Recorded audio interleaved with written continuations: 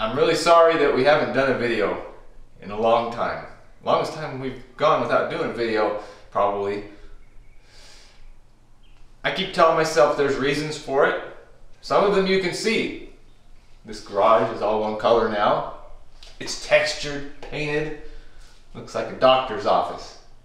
Not that I endorse doctors. Some of the reasons you can't see, like what goes on in my head, decision-making process, like we really should be putting on baseboards today, not making a video. There's work to be done. But I'm not getting any younger either, so my current outlook is let's do something that we enjoy. So today we're going to work on the KX100, just like I promised at the end of the previous video. You did promise, you just didn't say when. Camera girl's here too. I didn't plan on it to be a better part of a year. Today we're going to uncover the KX100, get reacquainted with it, see what the next step is for this project. Except for moving this about the garage so that sheetrock mud wouldn't splatter on it, I haven't touched this since I covered it up after the last video. How about we get it front and center now? Okay. I can still do this. He's got a bad shoulder now. I was taping the ceiling here, hurt my shoulder. The worst injury is an injury doing something that you don't like. It's one thing to end on a motorcycle and break your neck and die. That's a fine way to die. But to fall off of a ladder when you're working and you don't even want to be doing that work.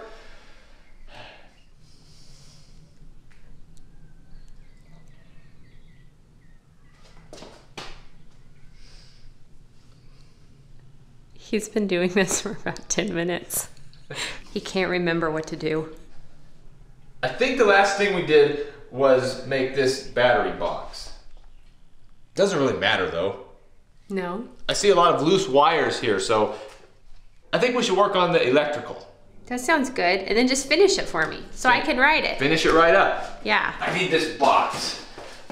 My plan, which could possibly change at any time, is to start with the generator because that's where the electricity comes from and work my way up from there, permanently connecting electrical stuff. What's in the box?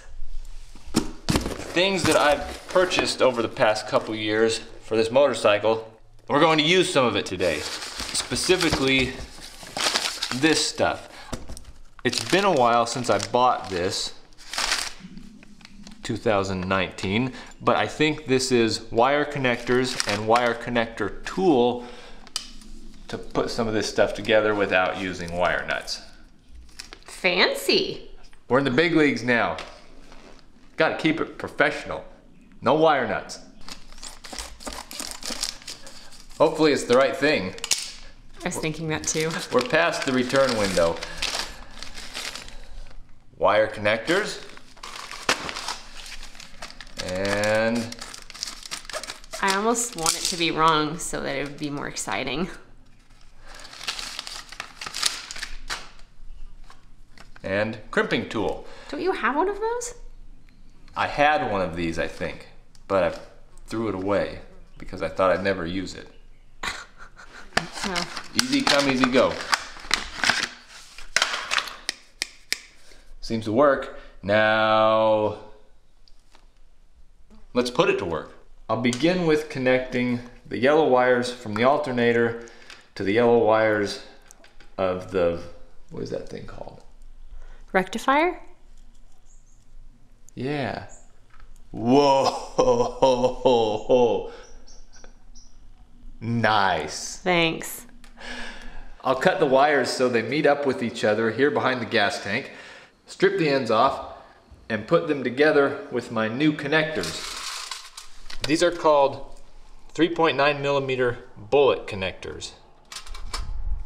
So I need two of those, two of those, two of those, and two of those. I think, I've never used these before, but I've seen lots of them. So the way the wire fastens onto this terminal is, it's crimped in two places. Right here in the middle, it makes the electrical connection, and on the end, it clamps down on the insulated portion of the wire to keep it from pulling out. But there's a problem with my new crimping tool.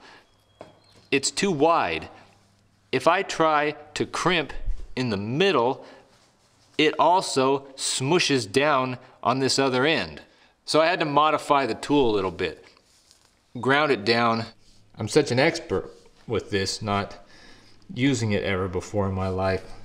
I thought I'd make it better. The terminal is loaded into the crimper. Let's see if I can make this work. I'm doing the bare wire part first.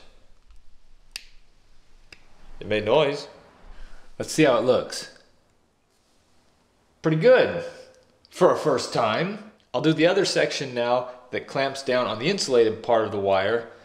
I think it's my first time. I don't remember doing this before, but I have a hard time trusting my memory. I feel like it's highly evaporative. At least that's what I recall. And that is a self-referencing spiral of confusion, otherwise known as life. Well, here's the finished connector.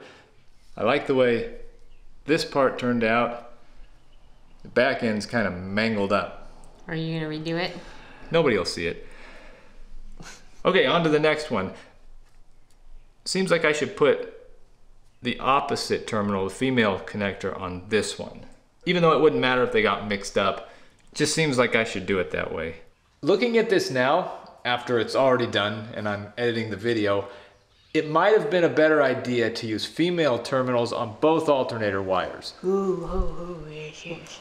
What? Baby. I was thinking the same thing. I felt compelled to share this. I know it. The insulator on those terminals covers up the conductor even when the wires are unplugged. Ooh, we can't have that. So there's... You're teasing me. Me? It's the same reason as why electrical outlets in your house don't have metal prongs sticking out of them. Oh, no outies. Only innies. Can you imagine if plugs were like that? Don't get too close to the wall, especially if you're wet and naked. This terminal came out a lot better than the first one. I watched as I was crimping, so I didn't tighten this end down too much. See how nice that one looks compared to the first one? Just flat at the bottom. Very nice. This is the type of thing that enriches my life. There. All right. 2 more connections and the AC side of our electrical system will be done. I need to remember this is not just a fixture in our garage. It could be a motorcycle someday. It could. If you keep plugging away at it, I might be able to ride this before I turn 50. Maybe you're 49 and a half and it's not going to be that long. The terminals are crimped onto the wires. We'll plug them in. It's taken a while to get to this point because I didn't know what I was doing with these connectors when we started, and I wanted to show you how they work. But things should speed up from here. Do you start to know what you're doing? We'll see. Quality right there. We have AC power coming up from the alternator through the rectifier and out these wires as DC voltage. And they will charge the battery. The battery uses a 3/16 spade connector. You might say it's fixed. That silence means I'm either alone or I'm just not funny. I'll use a couple of these. They're not as good as the bullet connectors because they squeeze the wire once in the middle instead of crimping it in 2 places. They're car audio grade. You know what we can do? Install stereo. Heat shrink will make this look better without adding any utility. So there's the finished positive wire. Now I'll do the negative. I'm removing a section of insulation from the middle of this wire. Careful, you're not wearing your safety glasses. This one is a little more complicated because instead of just directly connecting the rectifier to the battery, I also need to have another wire going to the front of the motorcycle, which I'll explain later. So I'll solder a long wire to a short wire and add the connectors I need to make that happen. Want to see how it all goes together? Yeah. If it all goes together.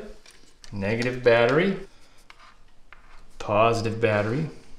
Should have probably put a fuse in here somewhere. Too late. Maybe I'll refuse. I'm confused. All right, that part's done. AC power coming in, DC power going out to the battery. I don't think I forgot anything. Good job. Should we take a break from the tediousness and see if it starts? Do you want to clean the carburetor first? No, let's just kick it a few times. Okay. If it starts, it starts. Congratulations. If not, we've got another job in the future. Okay. This is mainly just so I can hear a sound that I really enjoy. Might help my mood. I did forget something. Oh. I think. Yeah. What? I needed 2 wires coming off of this, but let's see if it starts. We'll see if it starts, and then I'll come back to you with what I changed. I'm not gonna videotape it all.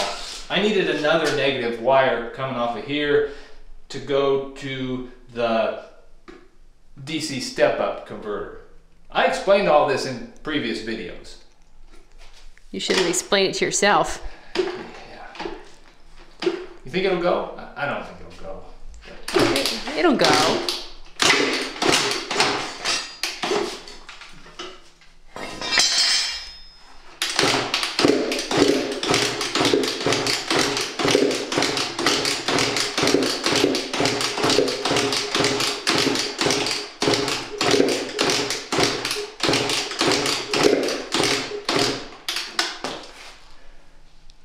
That depresses me.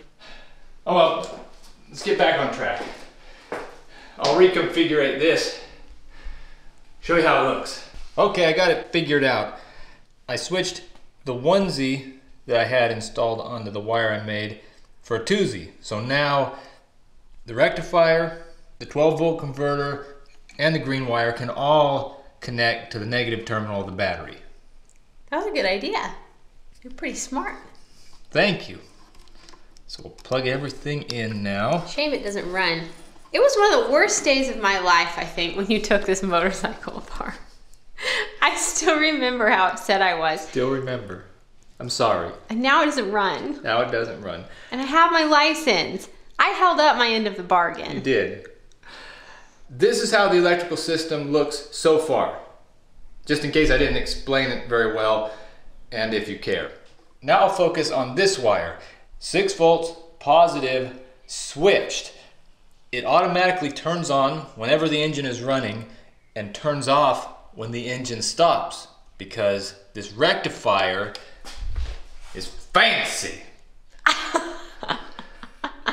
I like this setup because it's simple. I won't need to have an ignition switch, but that also means the motorcycle won't be secure when we park it.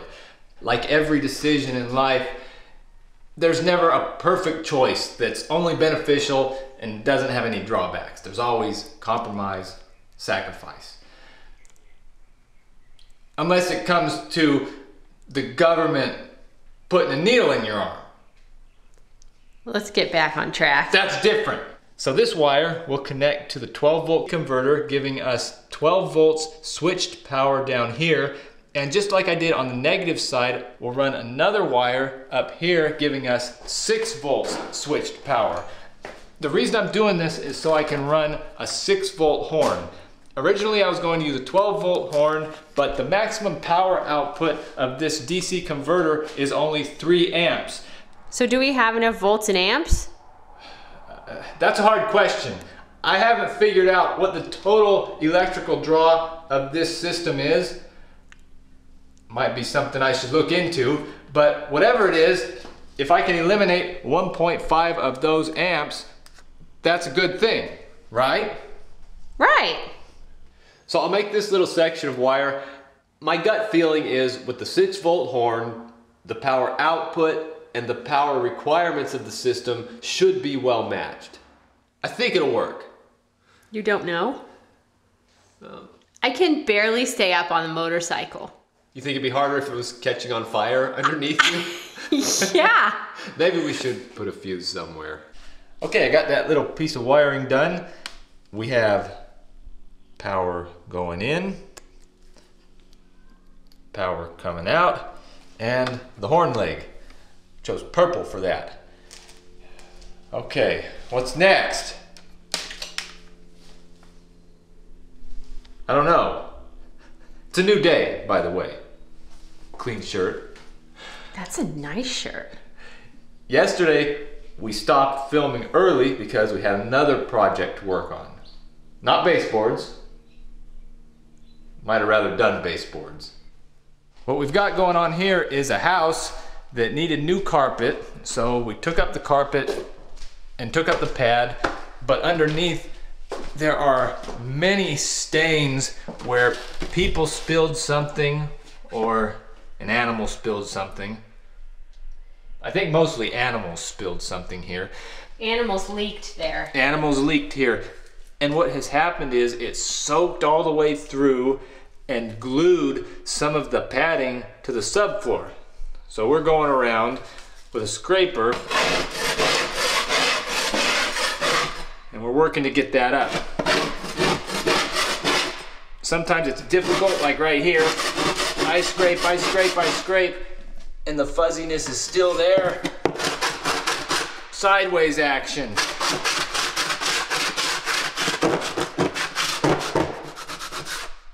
Really a pain to get that up, but then sometimes it's easy. Well, you have to take my word for it. When it's easy, I feel really lucky. I feel like that's a great day. And after we've done our scraping, then we vacuum, like we've already done over here in the living room. You can still see the stains, but they're smooth. And after the vacuuming, camera girl will go over it a couple times with a mop. And I don't know about you, camera girl, but I think that's a glamorous lifestyle. Oh yeah. Living the dream. Yeah. I really, really wish the weathered plywood floor would come in style. But It's staged too. that's right, we have a beautiful stained wood floor.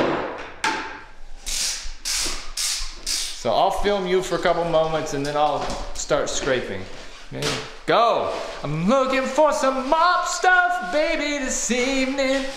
Give me some mop stuff, baby, tonight. Working at the floor wash, oh, at the floor wash, yeah. Mop, yeah, mop. Those stains won't come up on their own. Mop, mop. This place soon gonna be our home. Mop, mop, till you can't feel your toes. Mop, mop. It's time to go home. Oh, won't you mop me up? Woo!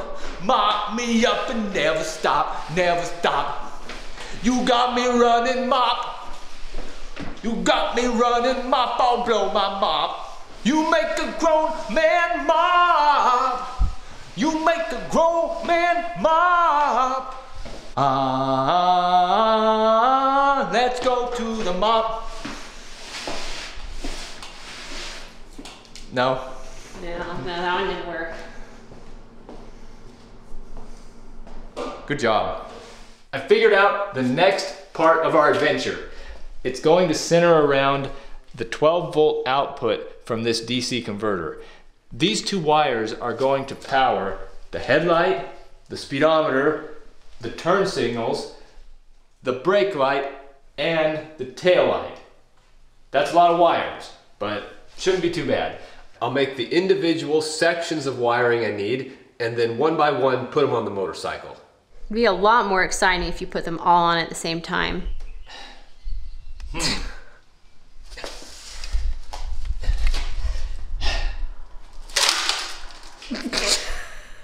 Doesn't work like that. It would have worked in Camera Girl Land. It's right by Candyland. Where do I buy a ticket? I've had it with this place. I'm almost done making the different sections of wiring. The only one left to do is the 12-volt negative, and we'll use black wire for that. It's important to use a separate color for each unique branch of the electrical system. Keeping this well organized prevents confusion. This was your idea.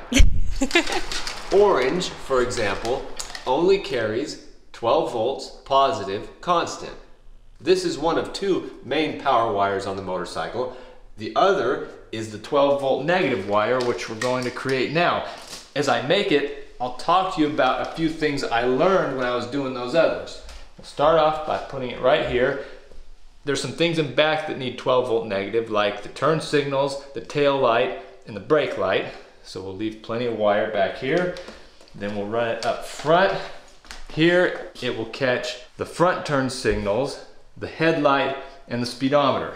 We'll make sure to cut it long. We can always make it shorter later. What did you do with my cutters? I don't use those. Did you put them in candy? Did you put them in Camera Girl land? I almost said Candy Girl land. Candy Girl. Here's some. Next thing to do is come over here and figure out how many wires need that 12-volt negative service and where they should go. I'll call this one the tail light and brake light. That's only one terminal right here. I'll make a connection for the turn signals about right here. And I also need to bring a wire over to the 12-volt converter right here. Looks like as good a place as any. We'll make these connections now. Is that supposed to be taped down? You did a terrible job. No. It's not down at all. I'm not trying to tape it down. The pieces of tape are markers for where I need to put the wires. Weren't you paying attention? Probably not. Try to stay awake. Set a good example for the people watching. Did you talk about that? I'm pretty sure you're editing this in after the fact. Go back and watch it. You were right there. I'm connecting these wires differently from the ones I showed earlier in the video. Instead of putting solder on both wires and then melting them together, I'm twisting the wires together beforehand and then filling up the joint with solder. This is better for two reasons. I think it's a stronger connection and it's easier because the wires stay together when I'm soldering. So this is all done except for the heat shrink. Do you want to do the heat shrink? Is that all of this project you trust me with? The heat shrink? I think it's enjoyable. I think it's fun.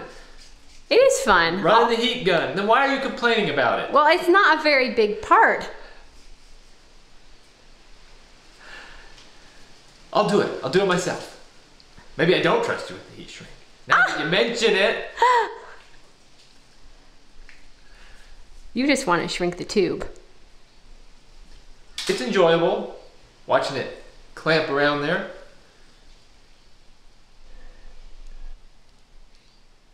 Last chance. Do you want to do it? Yeah! Okay. Okay, do you think you know how? Oh my goodness, yes! Just watch me mess this up. Even heat. Put it on high. I guess I don't know how. Let's see if I can get the camera in focus. So far, I think you're doing better than me. Well, you just about missed it. Did you already get one done? Well, almost. Ah! You're just moving too fast. I can't be doing it that fast. I've only done this like once before. When I look with my eyes, it's good. You're doing a good job. I just have a camera that thinks the concrete behind you is a much better subject to focus on than the wire. Check your work here. Very nice. Excellent work. Thank you. You're gonna laugh when you see What I filmed. You can have the camera back and I'll see how the wire fits. this. Looks like it'll work. I have my 12-volt converter wire, brake light, tail light, and 2 turn signals. Now I need to add some wires in front.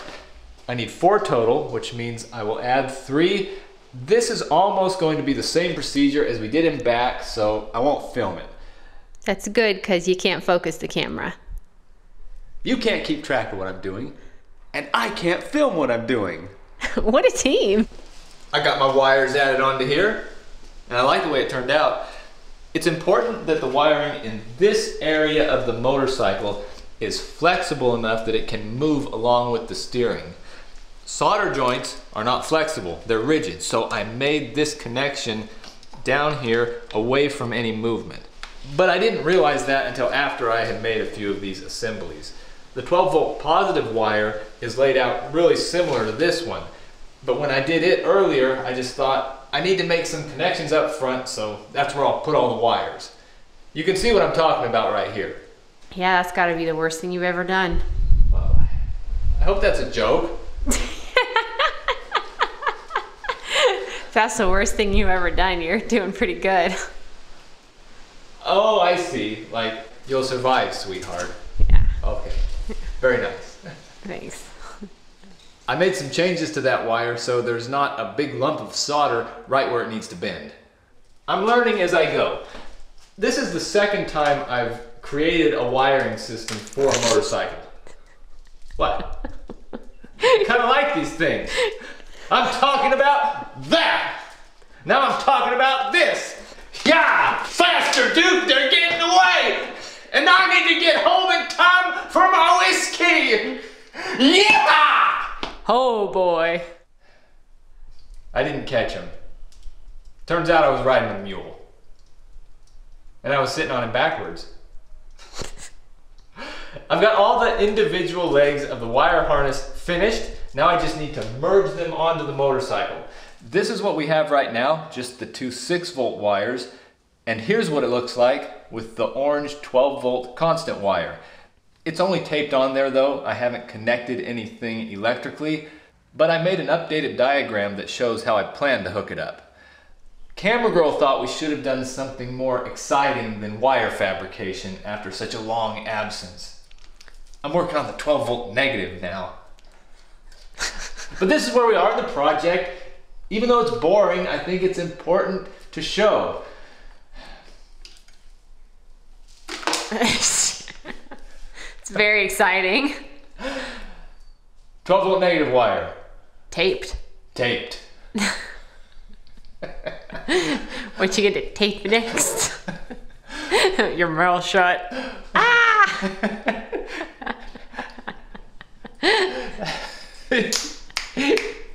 One after another today. While the diagram is on the screen, I'll add the rest of the wires. Ugh. You okay? That's what you've been working on? I don't really know if this is even helpful, but I like the bright colors. It's helpful for me. I had no idea you were doing all that. Here's how it looks in real life. All the wires tucked up onto the motorcycle. One other thing too.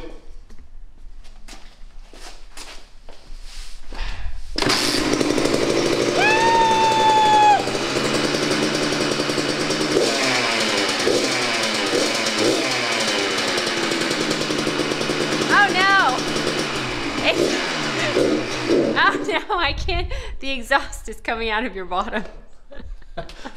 Well, it kind of runs. And thank you for letting me know. I feel fine though. It didn't start earlier because it was out of gas. Once I put some in there, it started right up, but it's not perfect. So I might need to clean the carburetor, or it could sort itself out. Hope springs eternal on that one. It took me longer than I expected to bundle these wires together. We were busy with other things, including changing garages. This might be a better place to do videos, but I'll talk about that later. The main backbone of this wiring is finished. There's still a lot of work to be done. We need to tie everything into it, but it feels like progress. And so does this. We'll have to wait and see. Thanks for watching.